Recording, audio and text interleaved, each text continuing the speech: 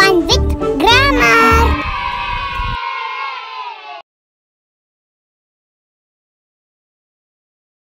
Hola! Welcome back to EFG. I hope you are safe. Today, let us have a look at another part of speech that we are yet to learn. What are the other two parts of speech that are pending? Conjunctions and interjections. Today, let us have a look at conjunctions. What are conjunctions? Let me give you a clue. Imagine these are 4 roads and they connect at a particular point. What is this particular point called? A junction. The same way, when there are 2 or more sentences and we connect or join them together with the help of one particular word, it is conjunction. Is the sentence called a conjunction? No. The word that connects 2 or 3 sentences together is called a conjunction. Let me explain clearly. Imagine there are 2 sentences.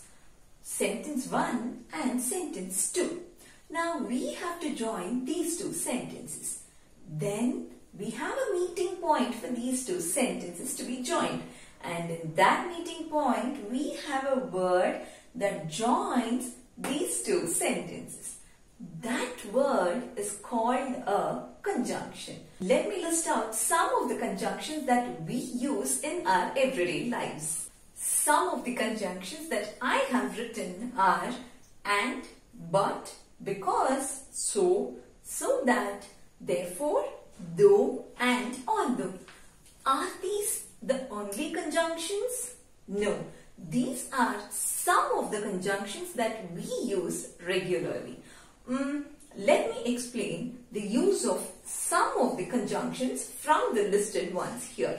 Here I have 2 conjunctions and, but. There are slight differences that we will have to follow between and but that makes a great difference while we use in the sentences. Let us have a look at that. We use the conjunction and when the sentences are related to each other. We use the conjunction but when the sentences have a completely opposite or different ideas in it. There is one rule when we use and or but while joining 2 sentences. When we use and, we remove the words that are repeated in both the sentences. Which is when we use the conjunction but, we don't always remove the repeated words, but at times if it is really necessary, we remove the repeated words. Let us have a look at some examples so that you understand this clearly. Here I have 2 sentences. I have a pen, I have a pencil. Here we see that the ideas are same for both of these sentences. Both talks about the same person and the idea of having something is also same in both of these sentences, which means we can use the conjunction and. Alright, let me use the conjunction and now. I have a pen and I have a pencil. Now here the conjunction and joins both the sentences together. But did you notice something? Isn't it too long with the same information repeated again? I have a pen and I have a pencil. Here we repeat the person and the idea again, though it conveys the same meaning here. So I am going to remove the I and the word have that are repeated. Now let me join these 2 together using the conjunction and. I have a pen and a pencil. It still serves the same meaning even after removing the words I and have.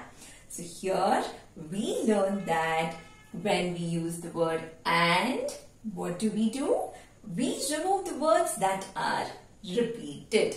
Now let us have a look at one example for the conjunction but. Here I have the same two sentences, but I have tweaked the second sentence a little bit. I have a pen, I do not have a pen. Here the ideas are completely opposite to each other. We see that I have a pen, which means I have a pen.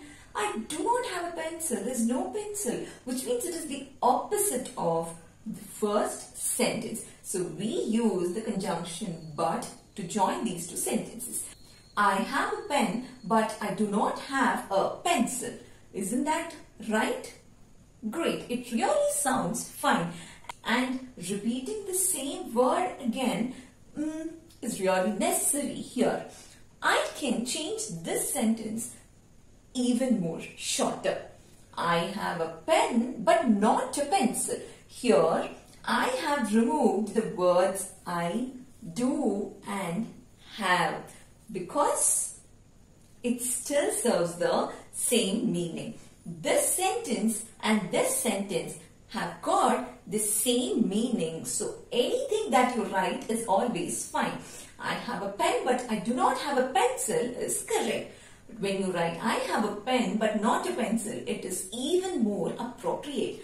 But if you are not confident about this sentence, it is always fine to write this particular sentence. Let me show you more examples of and the conjunction but.